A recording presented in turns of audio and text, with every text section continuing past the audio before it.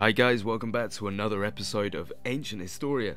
Now today we're going to be looking at the pyramids because some older images of these things seem to contradict the pyramids of Giza as we know them today. Now this is from National Geographic. It's all three of Giza's famed pyramids and their elaborate burial complexes, which were built during 2550 to 2490 BC. Roughly, but that is around the time they suggest that these were built. So that's 4,000 years ago. It's a long time ago.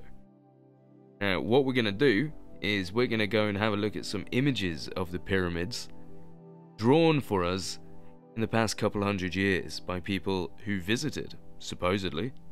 They say they went there. So we're going to have a look at those images right now.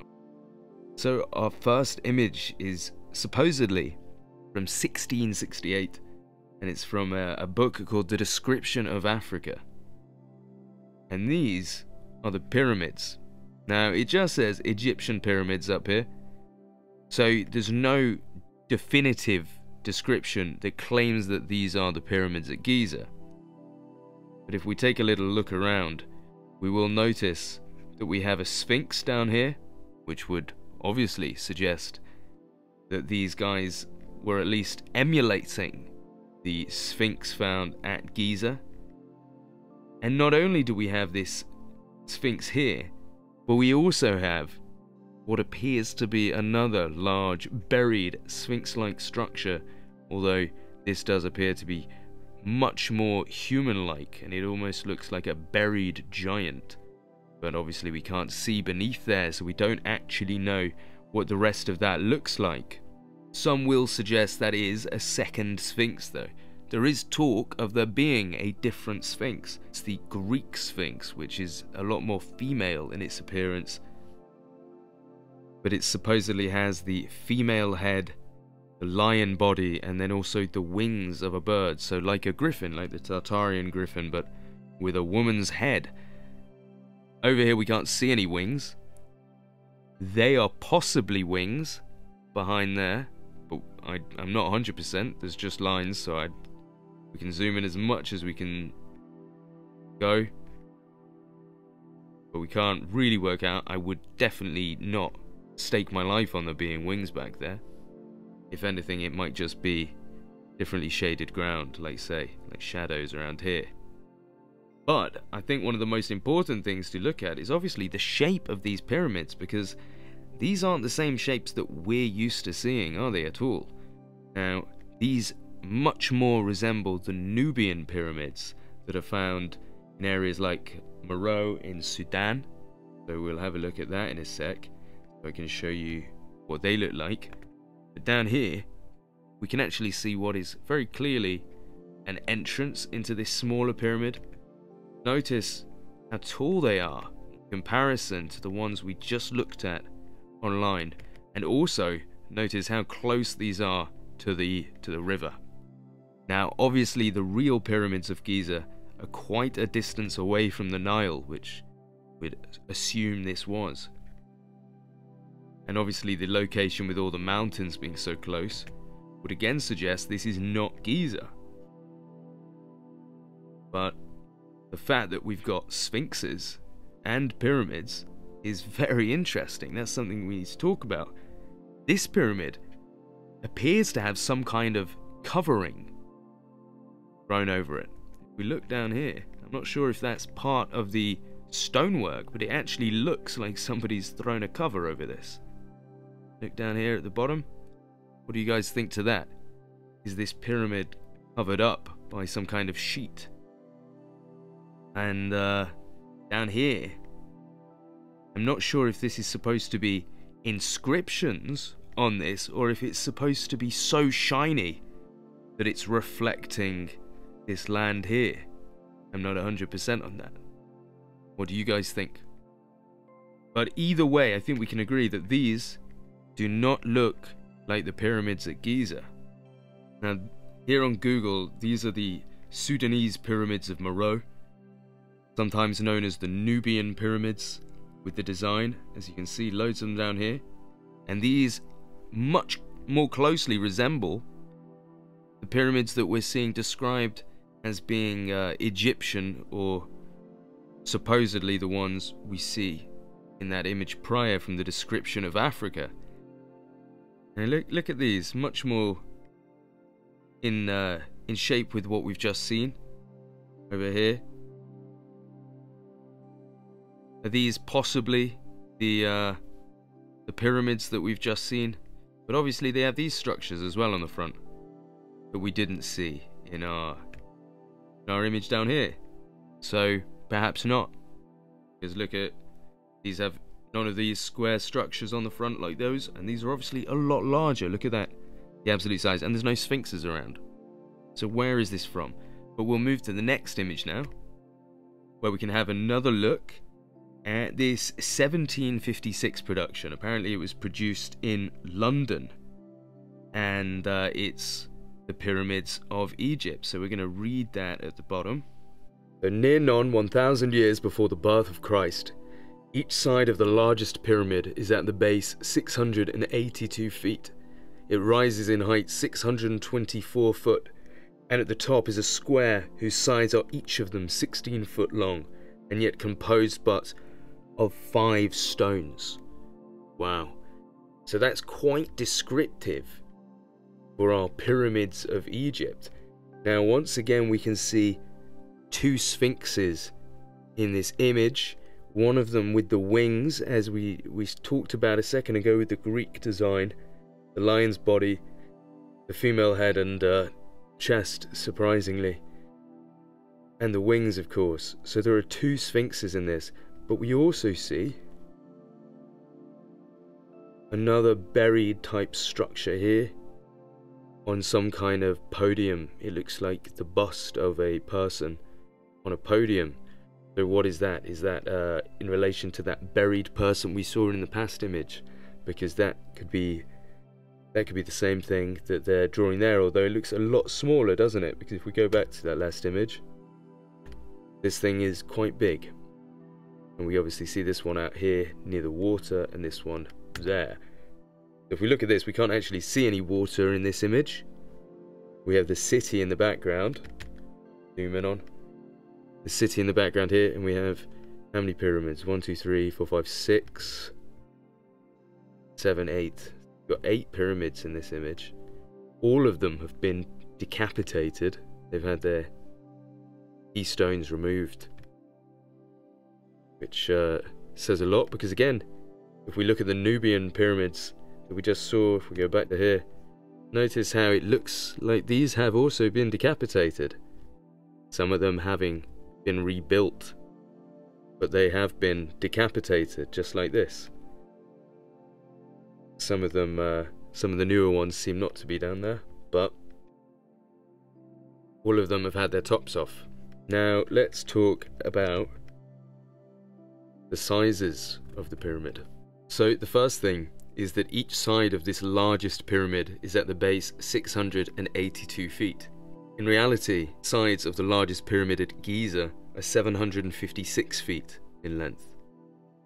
This also claims that the pyramid rises to a height of 624 feet, whereas in reality, the pyramid at Giza is 455 feet tall. Now obviously, we could put some of this down to ancient measuring techniques, although the fact that they've assembled these things in the first place would suggest they were quite aware of what they were doing. Whilst the Pyramid of Giza has had its capstone removed, I can't actually find the official data on the sides of the square at the top, which obviously this claims to be 16 foot on each side of that square. Gives it an area of 256 feet squared. So that's what we'd apparently be looking at in terms of size for this capstone of this supposed pyramid. And we'll have a little zoom in over here to let you see these. This is one Sphinx, and this is our Greek Sphinx with the wings looking much more like a griffin, much more female appearance. This one seeming to have some kind of headgear on, whereas this one has flowing hair, possibly some type of hat as well. But notice the chests on both of them, they're really trying to make that prominent. But also notice how they're not entirely buried. We know from the Sphinx today, the base of it, nothing like this today. We'll have a couple of looks at pictures of the Sphinx in a second to get our eyes on that. Before we do that, I just want to bring your attention to the layouts here of the Pyramid of Giza. Obviously, everyone's aware of the connection to the Orion star system between the layout that's supposed to line up to Orion's belt. But obviously in our image, we're seeing a hell of a lot more pyramids than are displayed here. Now, this is our Great Sphinx. So have a look at that. You can obviously see the headgear on this one. The nose has been smashed off, and the body barely resembles a body anymore. If anything, it looks more like steps up a building or something at this point. The legs much more intact, but obviously they've been worked on quite a bit. When you see these bits around here, you realise how little it actually resembles what it supposedly does. Up here does, down here does, but around here it's just so damaged.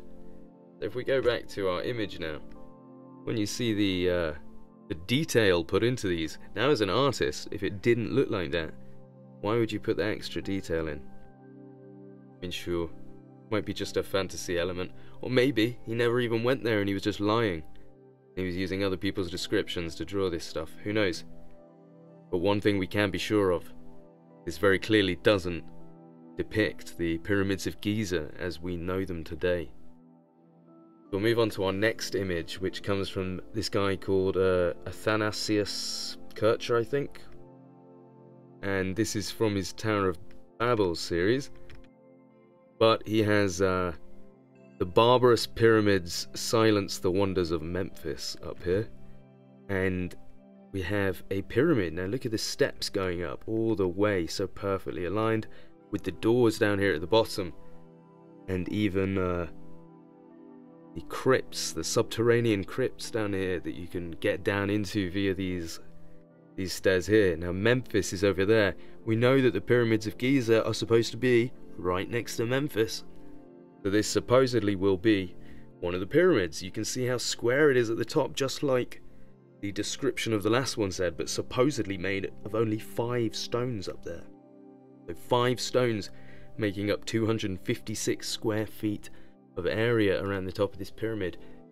Now look at the way that it comes down in these tiers, almost like the Aztec pyramids, but even more defined with even more intricate levels.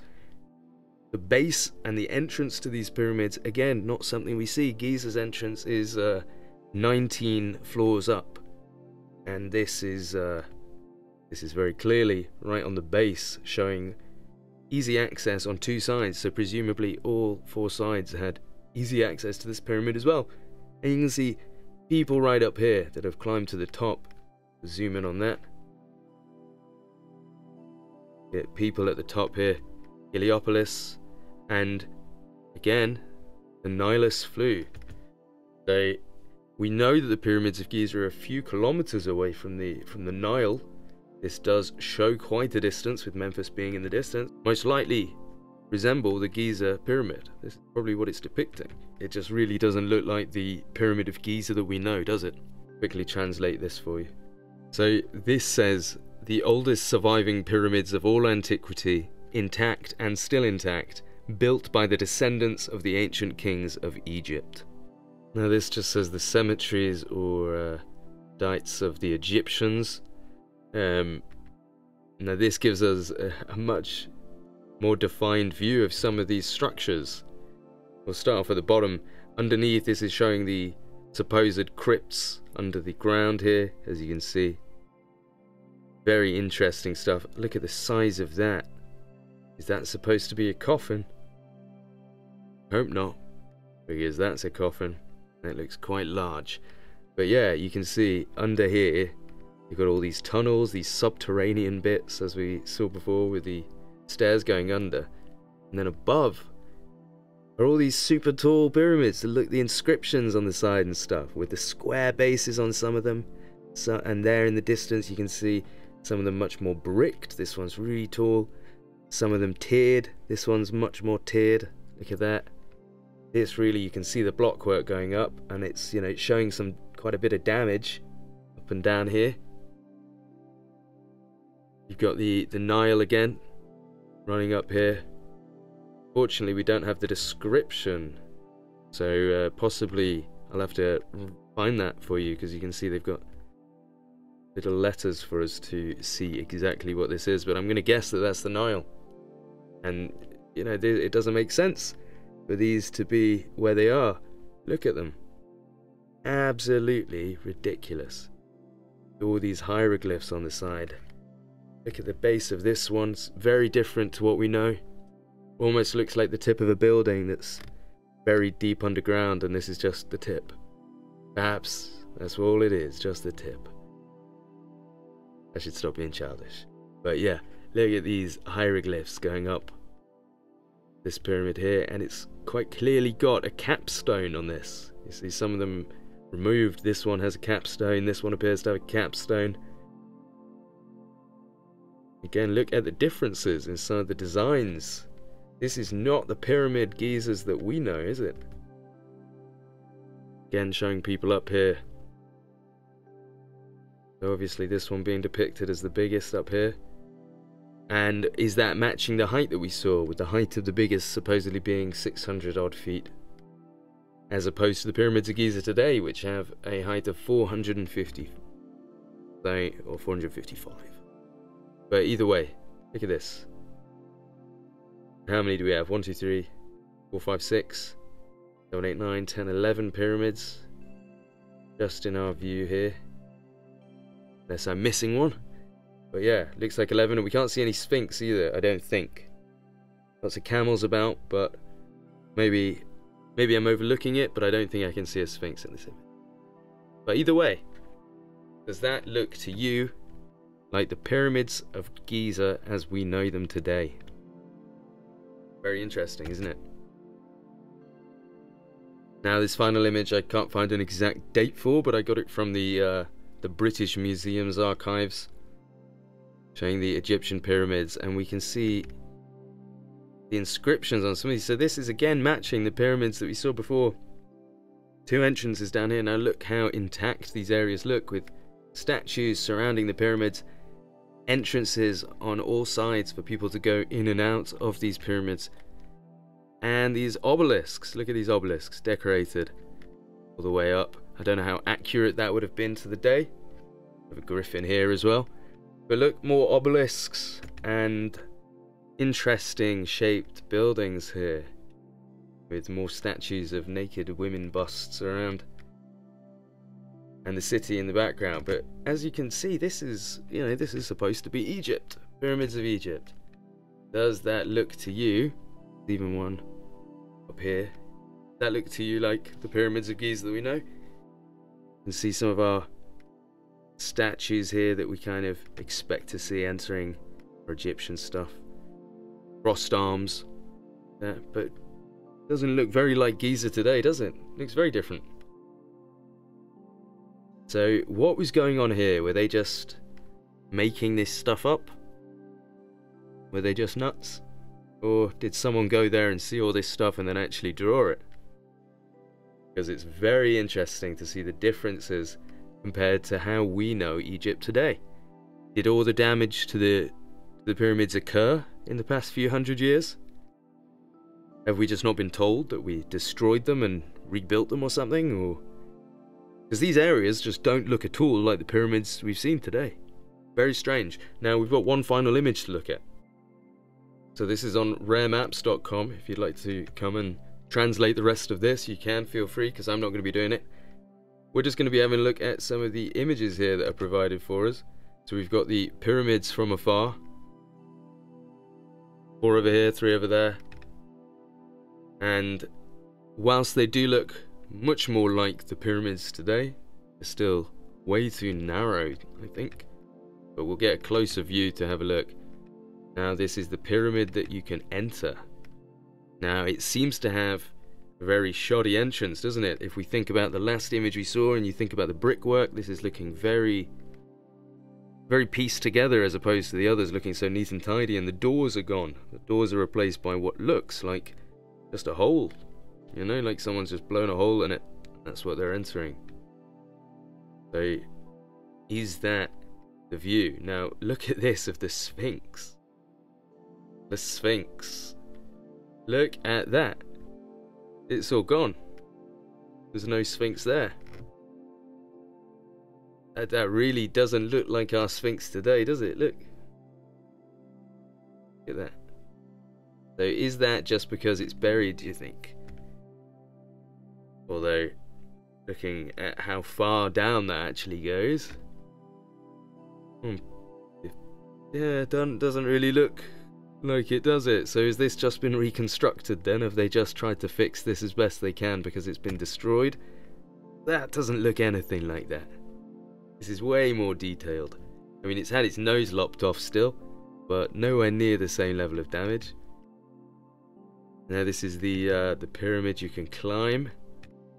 The height of it again, look how tall. I mean, not as beautifully designed as the others, looking much more shoddy and rough around the edges, but still monumental, quite literally. To think that these again are resembling Nubian pyramids and not the ones we see at Giza. 3 principal pyramids here. The 3 main pyramids. So look at them. They are very Nubian looking, aren't they? Not looking normal at all. Not, well, when I say normal, not looking like the ones at Giza. So, lots of questions to ask there. And lots of questions need answering. So if you've got any answers, please leave them down in the comments below.